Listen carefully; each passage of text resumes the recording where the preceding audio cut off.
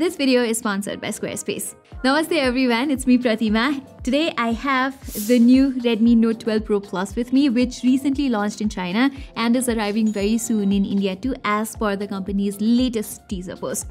So when a new Redmi Note series releases, I am always excited about it because they are quite popular here. In fact, Xiaomi says that they have shipped over 300 million units of Redmi Note phones globally and 72 million alone in India. However, if you remember, this lineup was originally known for its budget and mid-range phones only, but Xiaomi has shaken things up from last year as the Note 11 series also advanced into the premium mid-range segment. This year, the Redmi Note 12 Pro Plus comes with even more high-end features like a 200 megapixel camera, a bigger 5000 mAh battery with 120 watt fast charging, and an improved OLED display. Now let's take a look at the box content, and actually we get a lot of things here for a phone that costs 1/4 of what the iPhone 14 Pro Max is asking you. So here we have another paper box where we have a silicone case, some paperwork, then we have the phone itself.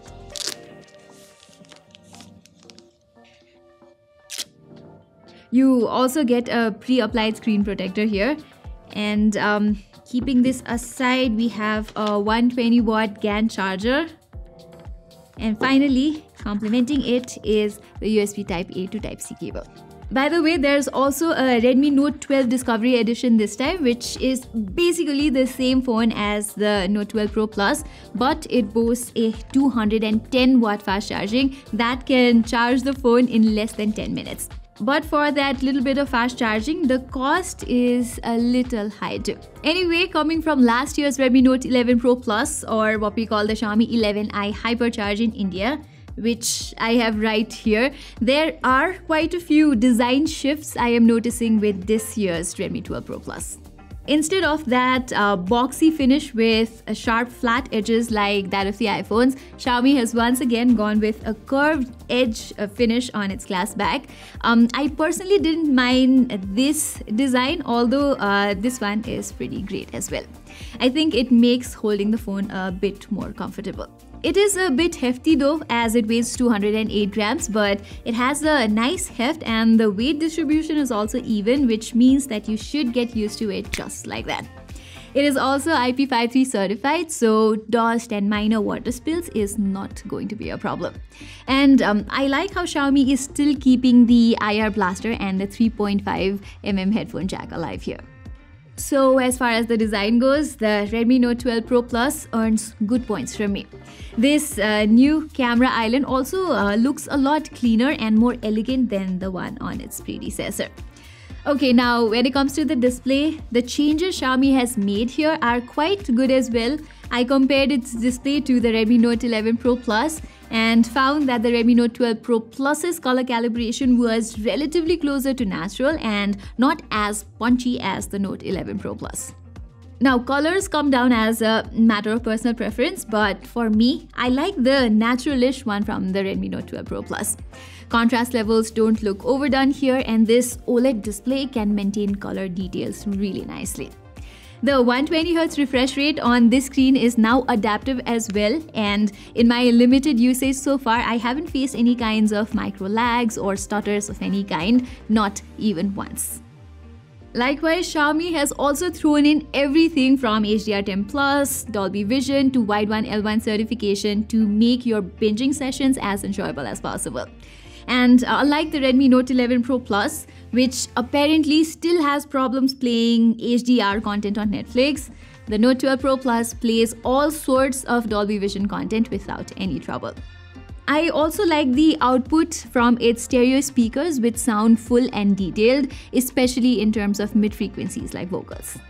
Xiaomi has, however, lowered the peak brightness from 1200 nits to 900 nits here, which might seem like a step down, but it's actually not.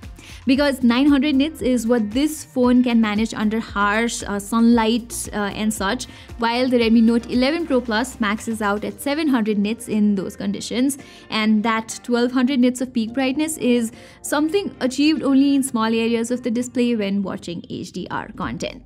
So between the two, I found that the Note 12 Pro Plus actually has a more legible screen in bright outdoor situations. Over onto the performance, the Redmi Note 12 Pro Plus is powered by MediaTek's 6nm Dimensity 1080 chip, just like the Realme 10 Pro Plus that I have been using personally. Except for the slightly overclocked CPU, this chipset is pretty much identical to the Dimensity 920 which we saw on the Redmi Note 11 Pro Plus. So you shouldn't expect to be blown away by its performance in any way. Everyday usage, however, feels just as fluid, but the cons of this chipset is that it just cannot push high-end games to higher graphics or FPS settings. But Xiaomi says it has enlarged the vapor chamber cooling area by an impressive 65% and thermal conductivity by 77% over the 11 Pro Plus. And that really shows, as the thermals on this thing is simply amazing. In almost all the games I tried, the Redmi Note 12 Pro Plus stayed cooler by a couple of degrees at least.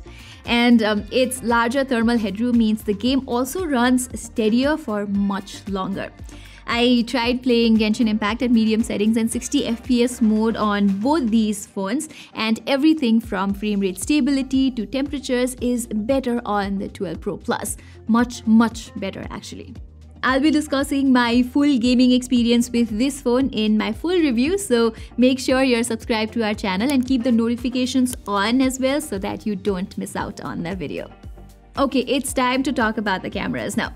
It's amazing how smartphone industry has moved from 108 megapixels to 200 megapixels so fast, and the Redmi Note 12 Pro Plus is by far the cheapest phone to have a 200 megapixel camera phone right now. It comes with Samsung's ISOCELL HPX primary sensor, which uses 16:1 pixel binning to give 12.5 megapixel images by default. Oh, and this 1200 megapixel camera is also accompanied by OIS, which I think is the first for a Redmi Note series phone. Complementing this triple camera system here is an 8 megapixel ultra wide and a useless 2 megapixel macro shooter. So based on a handful of images I've managed to click so far, I found that the Redmi Note 12 Pro Plus indeed delivers sharper images with better details compared to the 108 megapixel camera on the Note 11 Pro Plus. Its color processing also tends to be more even, and in most cases I like how it handles the contrast too. But the HDR processing on these phones is still a little too inconsistent.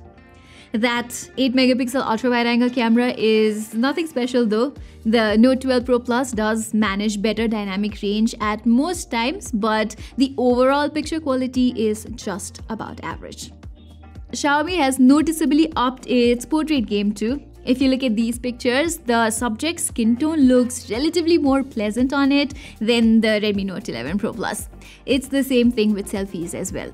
As for low light shots, I am not actually fond of the normal nighttime images so much because there's a lot of visible glares, but turning on the night mode makes the pictures so much better. So if you're someone who shoots pictures in low lighting conditions, night mode here is definitely going to come handy. When it comes to videos, Redmi Note 12 Pro Plus can shoot at up to 4K 30 FPS from its main camera. But unfortunately, since Xiaomi has not enabled OIS under video mode, both the 4K 30 and 1080p 60 FPS videos come off shaky here. So if you want steadier footages, you're gonna have to shoot at 1080p 30 FPS.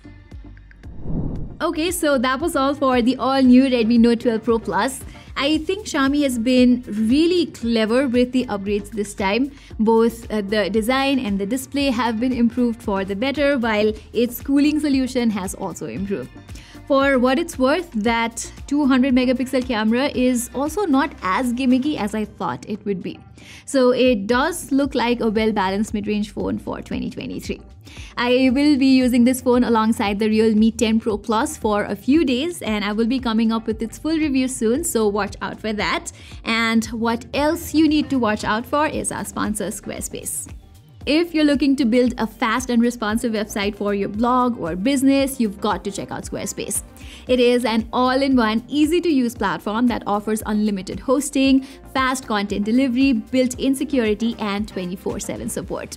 One of the best features of Squarespace is that it lets you create a community website with a fully integrated commenting system that supports threaded comments, replies, and likes. Likewise, the Squarespace extensions let you add third-party extensions to your website to help you manage, optimize, promote, and expand your site.